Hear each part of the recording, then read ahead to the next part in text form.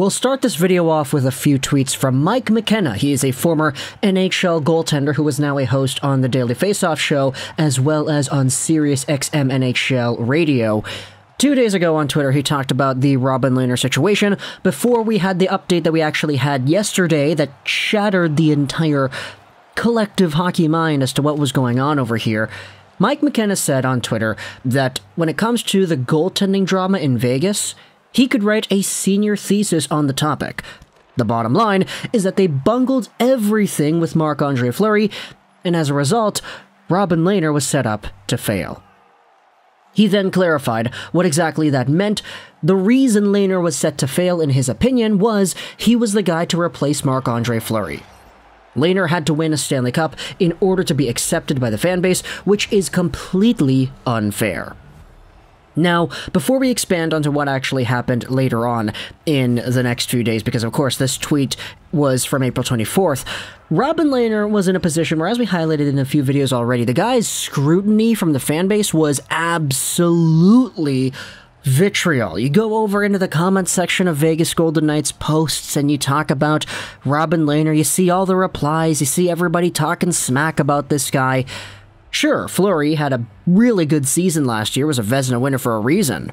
But as McKenna said, Robin Lehner was put in a situation where he absolutely needed to be fantastic to live up to the legacy that Fleury had. And any night where he wasn't fantastic, you could see the impulsive and bratty fan base of the Vegas Golden Knights all going out there and just laying the hammer down on the guy that's supposed to be their #1 goalie. Now, that's not even talking about the injury stuff. We talked about how it was reported that Robin Lehner was going to get season-ending surgery, but then he didn't end up getting the surgery right away. Peter DeBoer said, no, sorry, he's not on the IR, he's not getting surgery, he's going to be still suiting up. We expect him to be at practice, even though there was a report going around that he had this surgery. But now we had ourselves the actual confirmation of everything from yesterday. So, take a look at this article. Golden Knights Robin Lehner to have season-ending shoulder surgery. After initially denying reports about Lehner undergoing season-ending surgery and the goaltender dressing as the Vegas Golden Knights backup, the team said he will have a shoulder operation after all. They made this announcement on Monday that he would undergo surgery to repair a left shoulder injury he suffered on February 9th. He initially rehabbed and was able to return to play March 1st, but Lehner was not 100% healthy down the stretch while the team's playoff hopes faded and the decision was made for him to have it taken care of. You then see the tweet of them recalling Jiri Patera to the Golden Knights. The team said in the statement that Lehner had done his best to battle through his injury. It's the same shoulder he had cleanup surgery on in October of 2020. This is the really funny part. Coach Peter DeBoer last week denied reports that Lehner was having surgery, saying he expected the 30-year-old Swede to be in uniform Sunday night against the San Jose Sharks. Lehner backed up Logan Thompson, who allowed 2 goals to the Sharks in the final 2 minutes of regulation on the way to a stunning 5-4 shootout loss that makes it incredibly unlikely for the Vegas Golden Knights to qualify for the playoffs. By the way, have you not seen a night where the entire collective NHL fanbase, aside Vegas fans, of course, was all on board for one cause?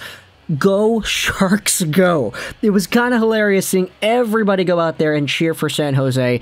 And then, of course, the result, Timo Meier tying it up with 2 seconds left, Logan Thompson giving up the only goal in the shootout to Thomas Bordeleau, of all people, a gosh darn rookie who has only played like 4 games so far. He was always a really nifty, crafty, skilled guy, so seeing him do what he did in the shootout is not surprising to me.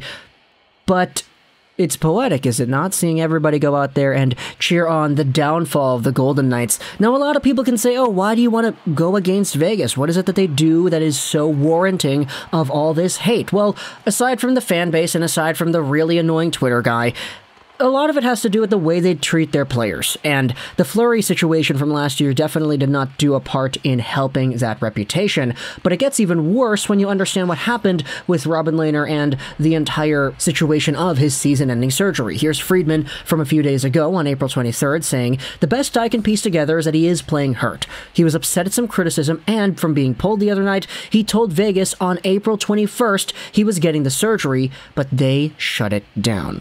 In the last day or two, everybody was trying to get a solution that would have him in the lineup. I guess we'll find out tomorrow." And we did find out the next day. That was when Robin Lehner backed up Thompson, and Thompson lost to San Jose. This is why, ultimately, I decided to title this video the way that I did, though. Shame on Vegas, because this tweet from Emily Kaplan from yesterday goes over everything that was reported as to how it actually went down, and it confirms pretty much what happened with Elliot Friedman and his comments.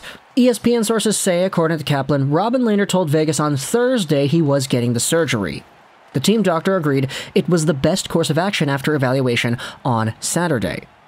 But then, the team asked Lehner to delay the surgery and the evaluation and back up last night before allowing it.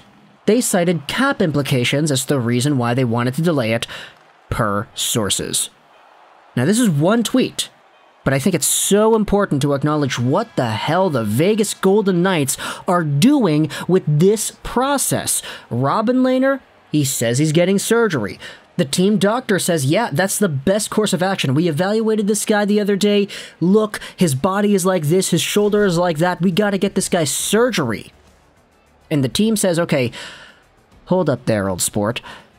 You can get the surgery. We'll allow you to get the surgery. That's what we do. We're Vegas. We allow guys to get surgeries. That's what we did with Eichel. That's why he came here. But before we let you get that surgery, Robin, here's one more game on the bench. Could you not imagine, like, already knowing that a guy is hurt, already knowing he's been playing hurt for months, and telling him, okay, sorry, we can't let you do the surgery just yet. You got to back up Logan Thompson one more time, right? And the reason you give is, oh, cap implications. It's cap stuff. We can't get you on the LTIR yet. It's cap stuff.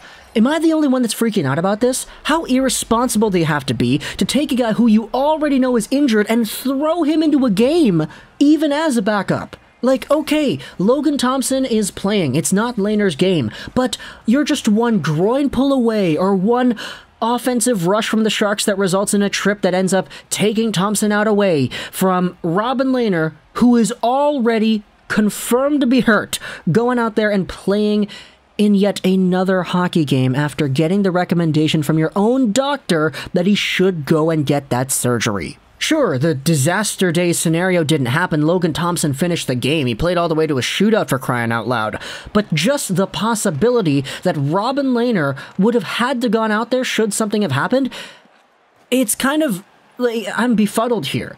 How do you allow this to happen? How do you say, okay, yeah, the team doctor says you need to get a surgery? Sorry, no, here's one more game before you get that surgery. Why? Because cap implications. We can't call up Yuri Patera yet. You've got to play. Like, he's playing hurt the whole time, and the Vegas Golden Knights don't even have the decency to say, okay, sorry, here's the surgery. They have to say, okay, no, we'll stretch it out one more. You can play one more, right? You can play in the backup role, one more, go out for warm-up, suit up, sit up on the bench. If Logan Thompson gets hurt, then hey, you're going in there, but hopefully he doesn't.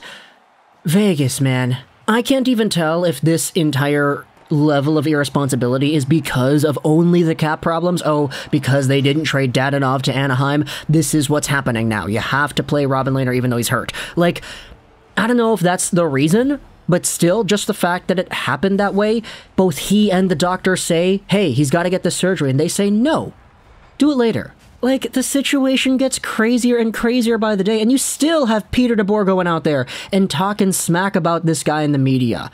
Like, now I understand fully, to the most extent possible, why Saravalli and all the people that are involved in the NHL rumor sphere are talking about Lehner as if this guy's the second coming, because this guy's dealt with so much, and he's been thrown into a situation where he's set up to fail from the very beginning.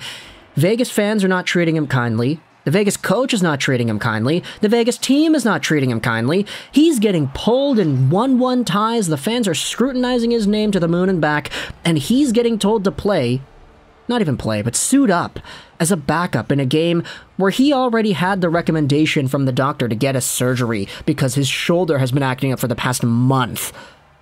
Vegas, shame on you guys. Shame on you. I hope you missed the playoffs. I hope you guys missed the playoffs for years.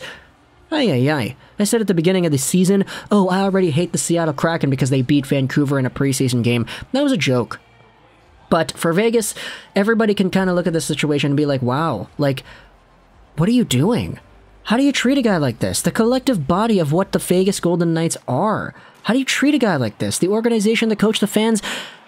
It blows my mind. Let me know in the comments all your thoughts about this entire Lehner situation. This might be the last video we make about it because, yeah, I hope it is. Like, I hope there isn't any more crazy shenanigans that we have to cover, but let me know your thoughts in the comments either way. I hope you enjoyed this video, and bye.